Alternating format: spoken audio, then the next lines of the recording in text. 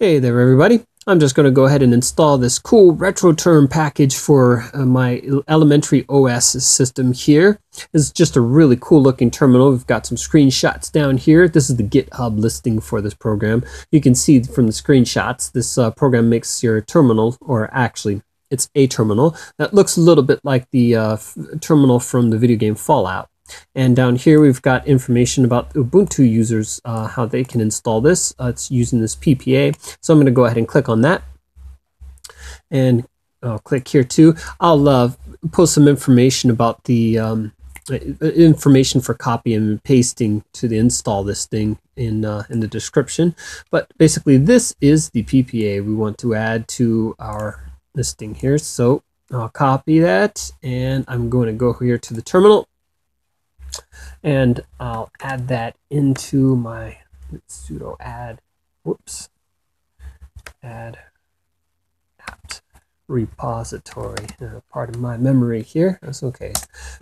There we go. We're going to go ahead and add this to my local repo listing.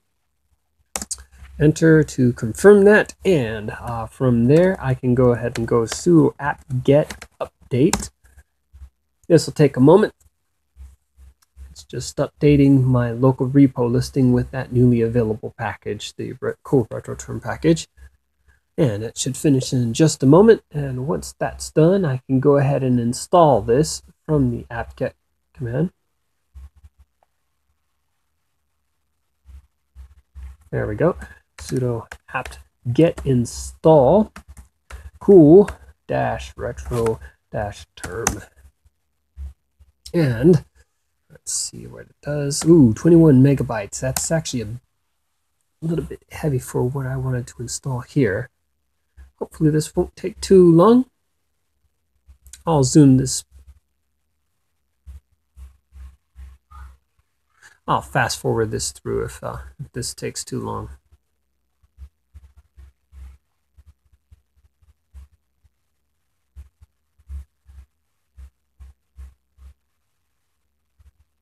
This is actually kind of helpful to see this working through. You can see all of the dependencies like the Qt package. So I believe once that's all set, we should be able to then access the terminal from here, from the menu.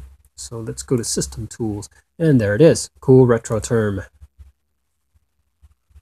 Let's run it. And there we go. That's our terminal. And see, from there we can, for instance, ls, and yep, there are my folders. Sudo shoot, let's just go into documents just to see what that looks like. Oh, here we go. cd futurism -dark syntax. I'm going to go ahead and post some other videos because I think this is actually just so cool. And here actually, let's just use vim and index.less. Let's just see what this looks like. Oh, great. Nothing. Okay. Vim package.json. Great. And there you can see vim at work in this little program. And let's go ahead and exit that. And that's basically it. It's a cool little terminal. Oh, actually, there are a whole bunch of options that this thing has. I hopefully can go through those in a separate video. But basically, you've got all of these different, let's see, where are they all? We've got a bunch of different oh, here we go, different profiles. Default amber, here's default green, default scan lines. You can see it looks a bit different there. Whoops. Default pixelated. There we go. Just for a little bit more of an old school computer look. Apple II appearance. Anyone who worked with the Apple II in the old days would recognize this. But anyway, that's basically it. It's similar to any other terminal too. You can actually copy and paste from the terminal. But anyway, that's basically it. See you in another video.